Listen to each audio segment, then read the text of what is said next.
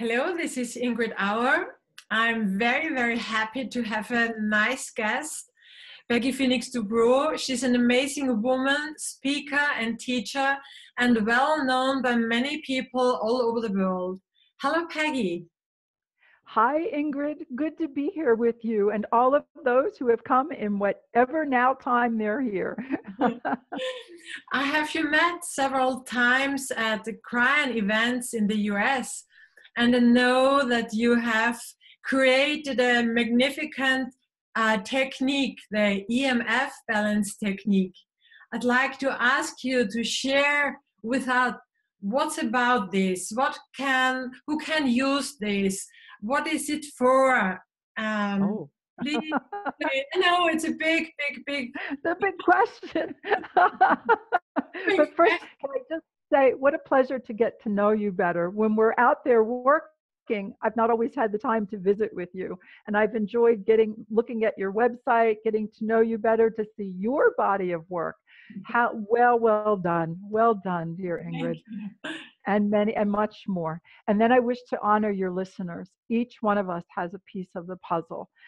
So we're learning what it means to bring our piece of the puzzle together so that we can make a more of an awareness of a whole life and why we're here. So the first thing you asked me about is the EMF balancing technique, and that began for me a good 30 years ago. And that work, I had no idea would go international, would go around the world. And I didn't know it was going to be such a big body of work. And the EMF balancing technique, EMF stands for electromagnetic field balancing. And the basic theory with this is that human to human, we are low-level electromagnetic fields. And this was before anyone was talking about EMFs.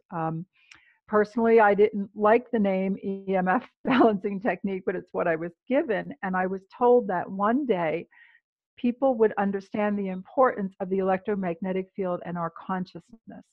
But if I want to go back before the EMF balancing technique, this has all come from an experience I had of no beginning and no end when I was 22.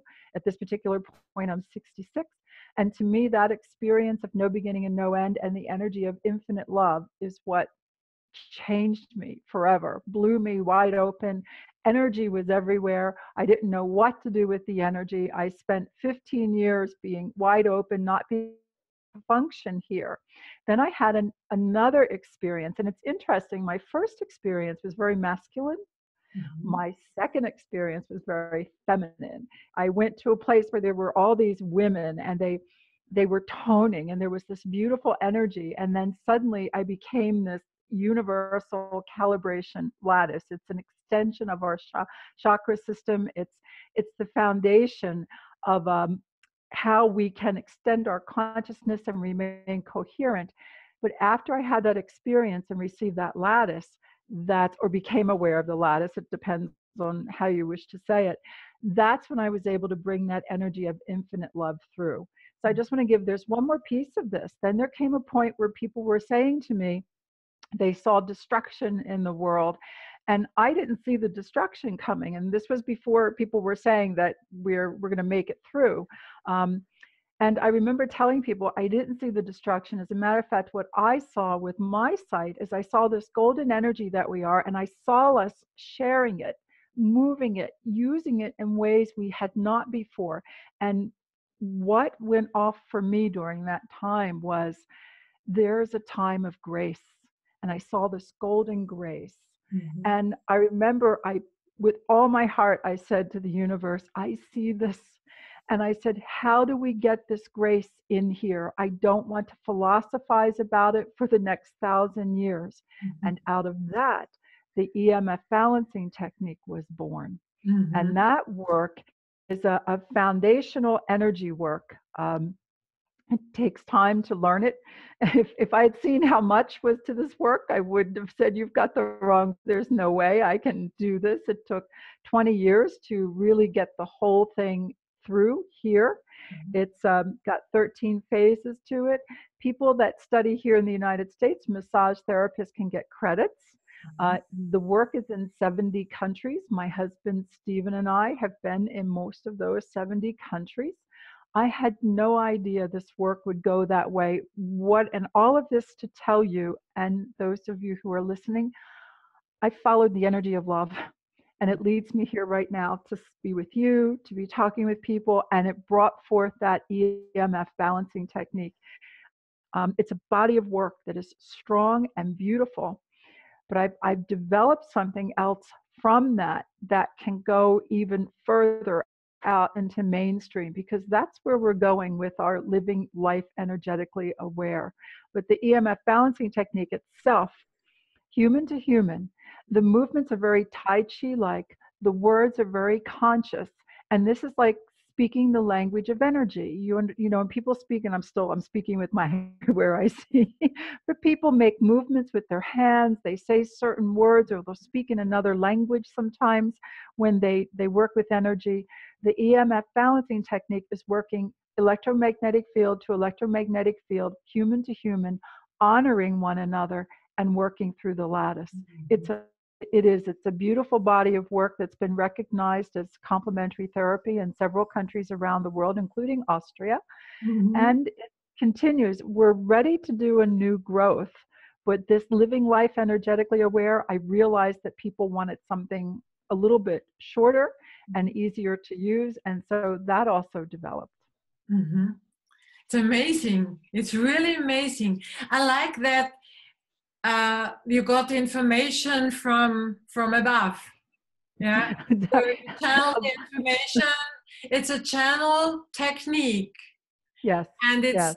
And you are the channel, and it is combined with your energy, I also think with your experiences from past lives, because it's no coincidence that you are the one who has brought it into this time. Yeah. Thank you, Ingrid. When I first started doing the work, you take me back to a memory. People would come up to me and say, I remember we did this in Egypt, or they remembered we did it someplace else. And at that time, I was not with Lee Carroll. I wasn't with the Kryon, and I really didn't understand what channeling was.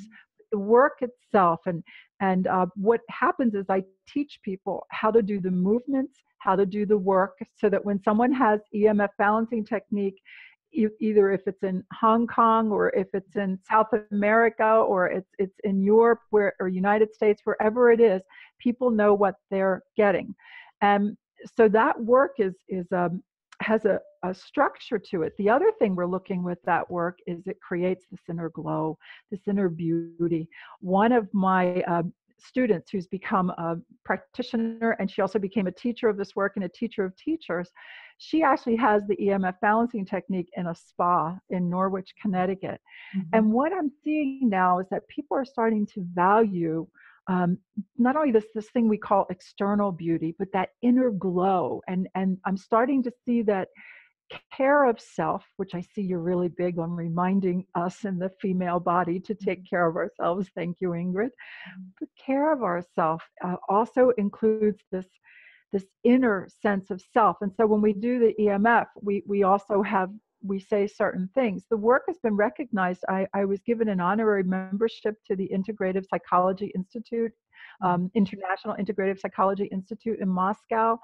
People from all walks of life practice that work. But I think what I wanted to say here is that just recently, just last year, I developed something called the EMF Energy Balancing Express. And that's something people can learn online. They can learn very quickly. I use it myself because there's something I found in the realm of energy work when I told people what I do.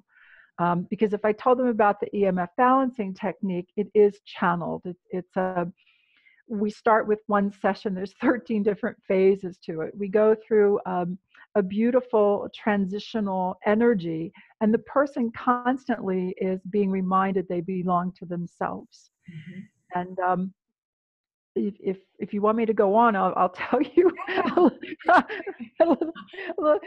You are really, your energy, you're just there all bright and beautiful, and you've opened up a door and you've said, talk, sister. And I'm going, okay. Yes. I'm curious to learn about it. Very gracious, very gracious. And for your listeners, I think that they will enjoy this. And I know that you face this too. How do we speak to many more people? And one of the things with the EMF balancing technique, I'd be flying all over the world with my husband and they'd say, you know, what do you do? And at first I would say, I teach people about the electromagnetic field of their body, how to work with this energy, how it helps us in our evolution and our well-being, and it teaches us just how connected we all are. Oh, people love that. They would say, wow, that really sounds important. I found, now this is for everyone who's doing their work and who has something to offer. I found something else a few years ago. I started to say, people would say, so what do you do? And I'd say, well, I teach people how to master or at least manage their most precious resource, their personal energy. Well, people wanted to know right away, but I have this big esoteric body of work and a big esoteric website, and they wanted to know more. And what I realized is that people were asking for something that was quick and easy to learn, powerful, effective.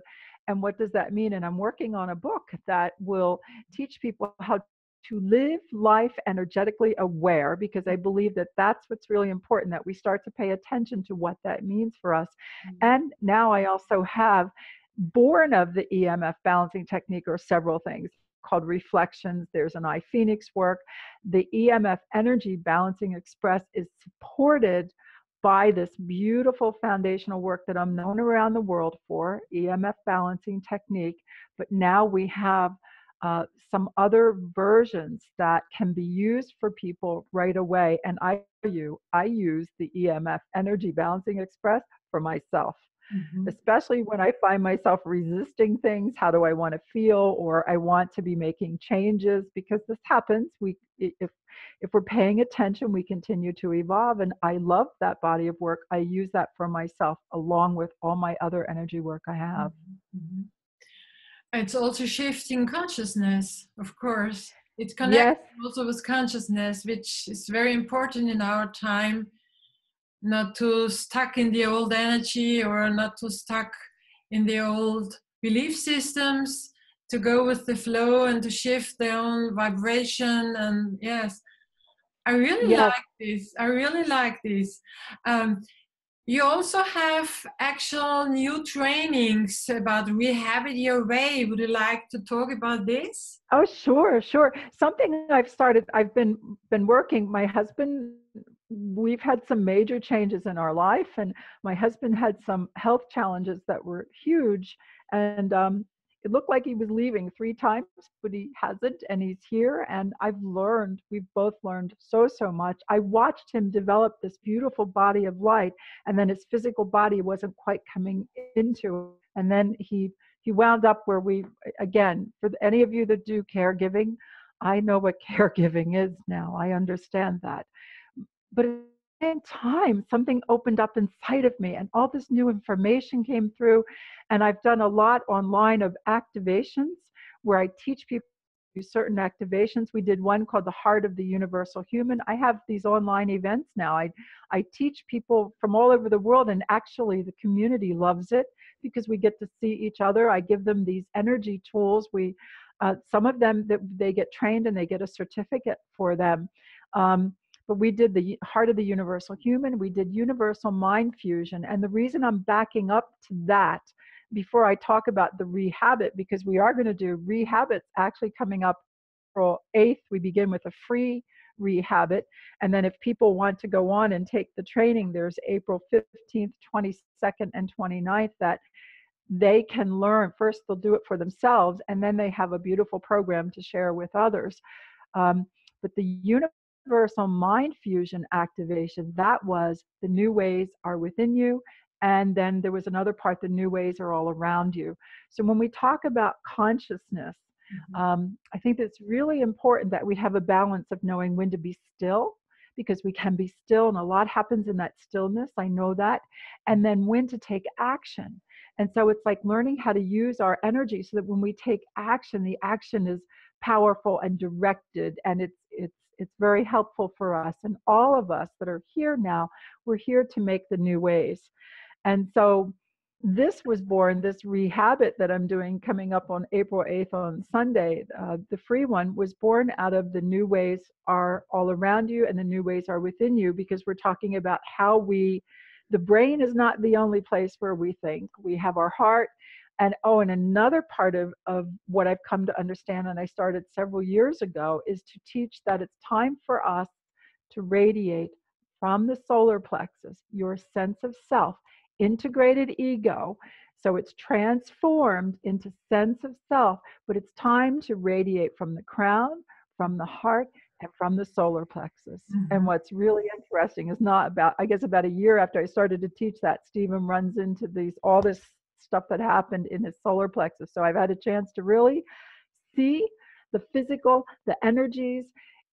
We're all working with this to wake up, to bring the states of enlightenment, or what it means to be a multidimensional being. That energy is profound. It's infinite love. It's powerful. It's all of us. And I can feel your energy, and I can feel the energy of those that listen to you, and those you've been teaching. And I'm so grateful that there are plenty of us who are waking up and coming into this place. So I'm driven to make energy tools. and it's like I can't stop. It just comes through. And what I love is it transforms me. And if I wasn't doing this work, I don't know how I would have made it through all the changes that we've gone through, you know. I can imagine, yeah.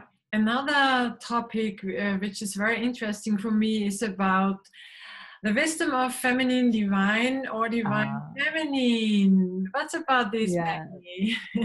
Well, it's interesting. I never really thought of publicly channeling, even though the work was all channeled. And Lee Carroll, who I've worked with for over 20 some years, he used to point and say, her work is channeled, her work is channeled.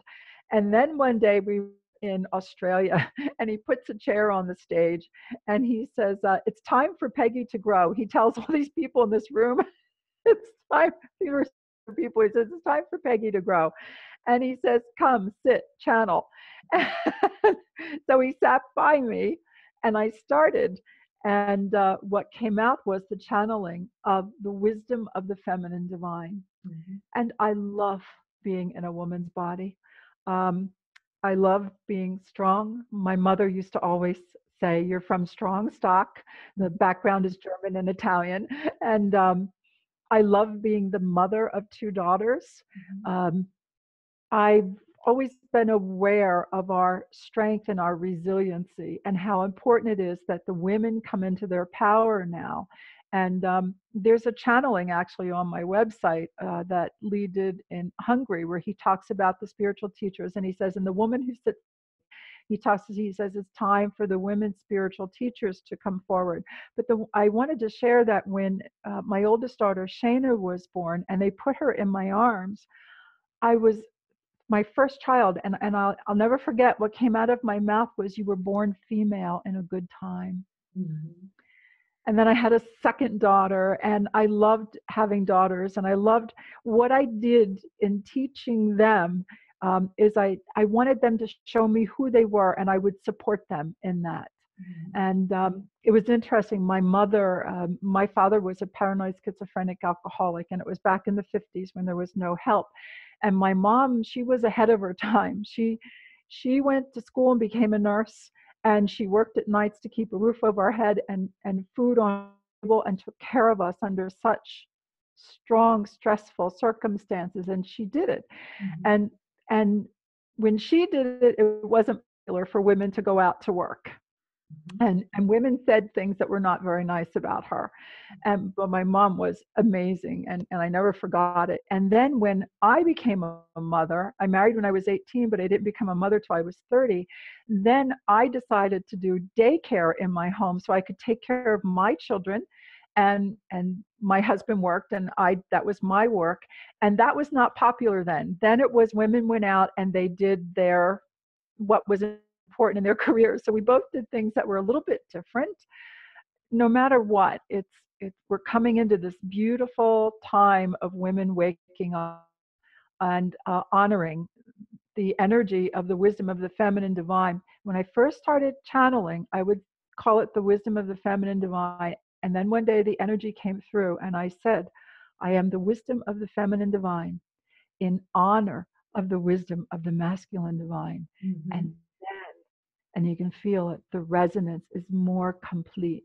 Mm-hmm. So as we honor one another with the masculine and feminine, or as we're in these bodies that we call masculine or feminine, it really is time for that energy to complete and help to transform what is here, very much so.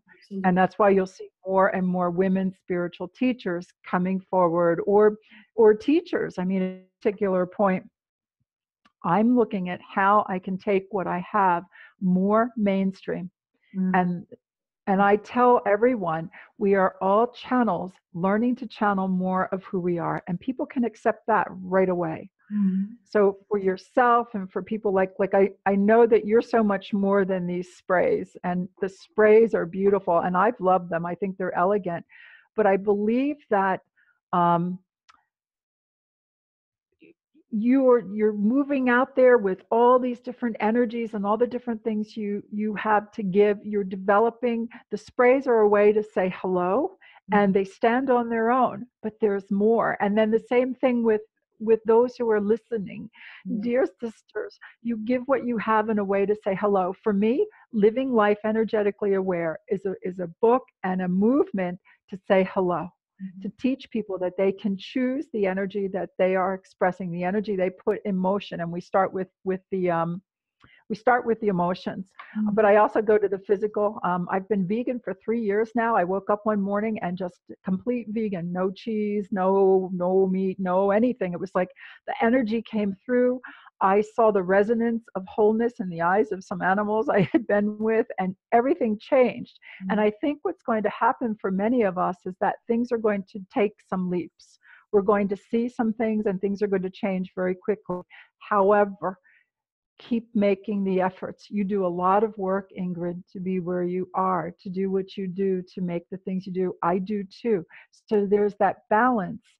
Those that are listening to this, the women that are putting in the effort, that open their hearts and stand strong. Oh, and there's something, here's a message here from the wisdom of the feminine divine, in honoring those that listen, either in male or female body. Many come into a place of feeling very sensitive, like they're too open. And the question becomes this. Everyone, just take a breath. Are you ready to step forward to your next level of strength, or do you choose to shut down and close it off? And you can make that choice. You can close it all off, or you can open it up and move into the strength of what it means to live energetically aware. Sensitivity comes into strength. Sensitivity is not weakness. And the more we grow into that understanding, the stronger we become, because we are multidimensionals. And right away, the energy of those that are listening, there are some that are wisdom of feminine divine is speaking so strong. There are those of you that you have truth to give, that there's much more to say. It comes from the heart. It has to do with your foundations and why you said yes to be here. And so in this time, as we speak, as you listen, whether it is in now time or in another now time, know that the energetic coherence that is appropriate for you to support yourself is available to you. Continue to grow, continue to learn, and know that it is always spiraling upwards. And so as we honor the wisdom of the feminine divine, we honor the wisdom of the masculine divine, there is a union that brings that upward spiral. It is the Phoenix energy, and that is honored in each one of you. You continue to spiral and rise again and again. The message that we wish to give is well done. This is your moment. You've been testing. You've come along. You're beginning to know what you know. You know, the more you know, the more there is to know. That will not stop you. You will continue.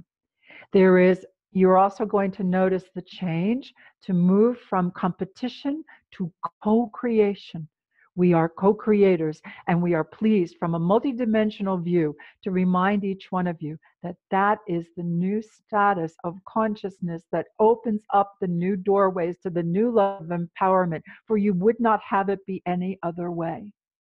It is one where the greater the cooperation, the greater the power. And so we leave you with this message. There is much more that has been unsaid than said.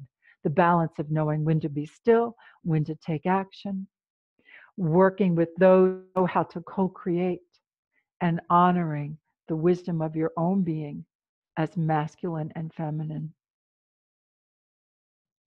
In the energy of infinite love, always.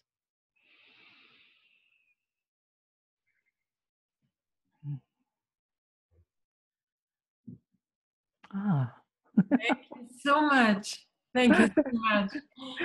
That wasn't on our schedule. It's amazing. Before we started, we spoke about letting go, letting flow. So the energy came like a wave. Oh, it was amazing.